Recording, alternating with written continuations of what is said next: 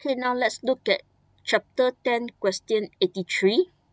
Now this question is very interesting as in they want you to combine the melting points and first ionization energies of these four elements: magnesium, aluminium, silicon, and phosphorus. So what do is I look at this graph. Now if you can remember the shape of the graph, then it's better. Okay, but it's easier for me to explain, so I refer to this graph.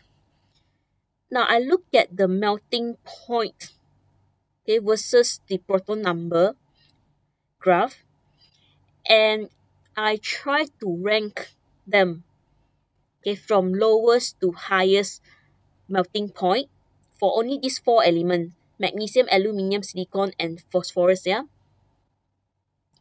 So you see, the lowest one is phosphorus. Phosphorus has lowest melting point, followed by magnesium, then aluminium, highest is silicon. So why do I do like that? Because I look at melting point. So this graph, y-axis is melting point. So from the lowest to highest, phosphorus, okay, then magnesium, then aluminium, then silicon. So for melting point, this part is correct.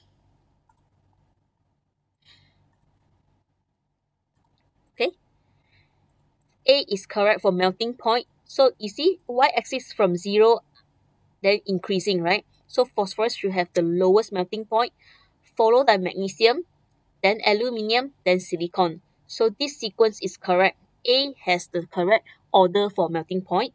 Now let's look at B. Phosphorus, magnesium. Okay, there should be aluminium, right? But this in B, for silicon has lower melting point than aluminium. So B is not correct for melting point.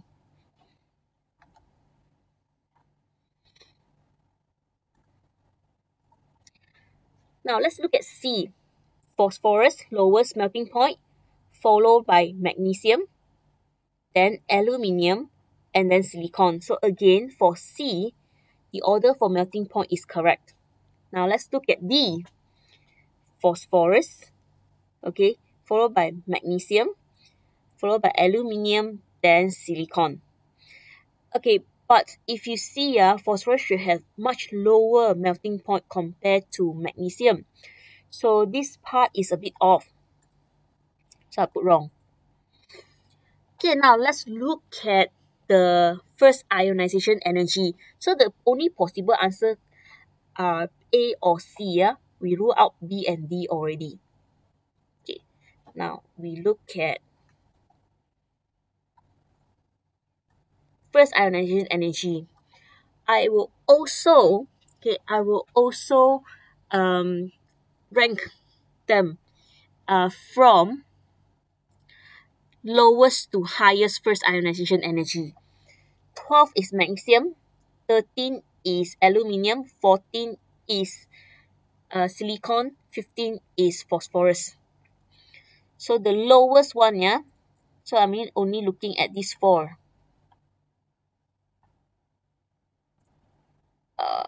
Okay, sorry. Okay, only looking at these four.